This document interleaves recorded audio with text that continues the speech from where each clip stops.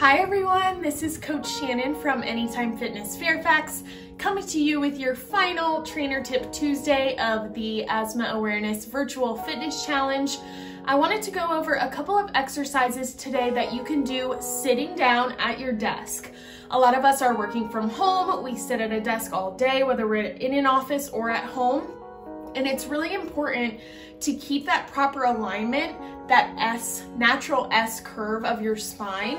It helps with your posture, it helps with your ability to breathe, it helps to use those deep stabilizing muscles that will just make you feel better overall. So I wanted to give a couple of seated exercises that you could do while you're at your desk. It takes not very much time, just a couple of minutes to stretch it out, work those muscles, and to really practice that posture. So first, you can start with a neck stretch. So bringing your hand all the way up and across and then pulling your ear toward your shoulder.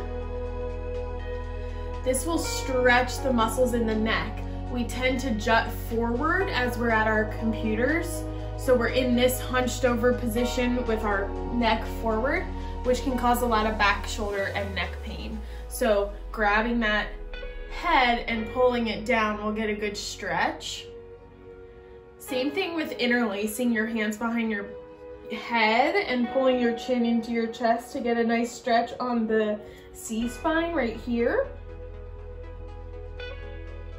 And of course, lifting up nice and high too, since we are always leaning forward. Feels really good on your neck.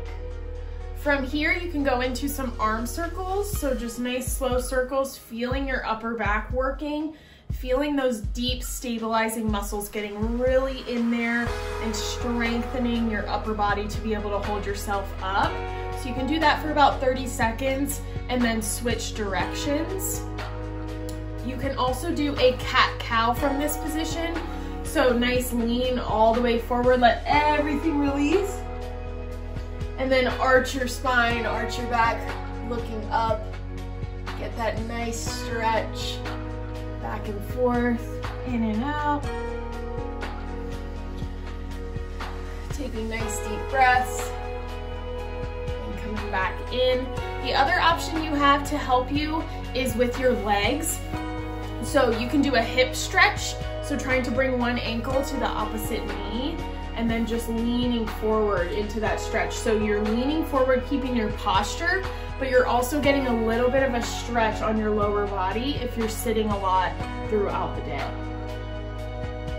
This is one of my favorite exercises.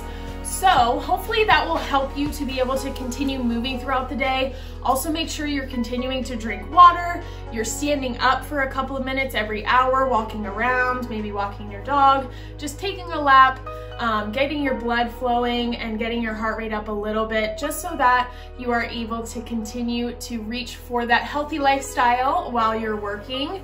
It was so great being able to give you these trainer tips this month. Again, if you have any questions, please let me know, and we will see you next time.